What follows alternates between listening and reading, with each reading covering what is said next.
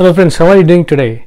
So in this video I'm going to share my experience that I got certified with AWS, Google, Azure and TOGAF.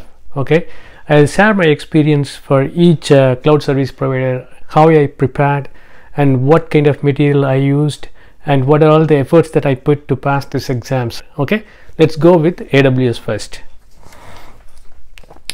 So what I did for passing this AWS Solution Architect Associate exam, first thing what I did was I purchased this handbook. Okay, so this handbook has the coverage for the syllabus, like what kind of questions that you are expecting, what areas you need to focus on. Though you have a lot of hands-on experience with AWS Cloud, you should have exam syllabus, right, to pass the exam.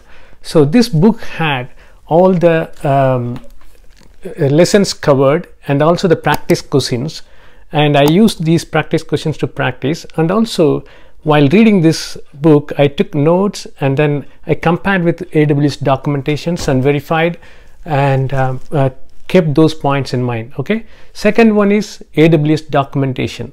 I went through the AWS documentation site and went through the service by service, section by section, and more often like I went through this AWS well-architected framework and practiced very well about the concepts. Okay, and the third one is AWS Exam Account or free account, right? I created this AWS free account by putting my credit card details and practiced as much as possible, like, you know, creating a service and deploying a service inside the EC2 instance and using this DevOps concept, everything more hands-on, right?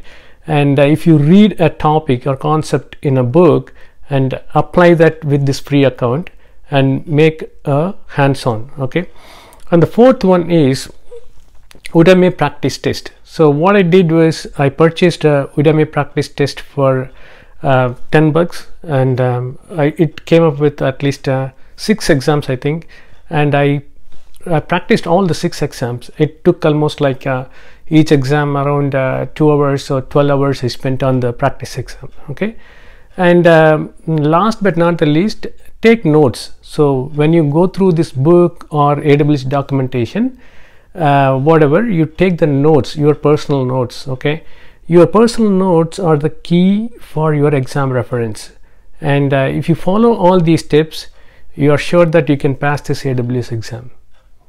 So I have provided all the details in the description below, and what are all the links that I have used to prepare for these exams, and also like my experience and little bit of notes how I took. All the informations are given in the description below. You can make use of that. And if you have not subscribed to my channel, please do subscribe. I will post all the tips and tricks for passing the key certification exams like AWS, Azure, Google Cloud and TOGAF exams. Okay, and also share this video to your friends so that they'll also get benefit out of this, and enjoy your rest of the day. Take care. Bye.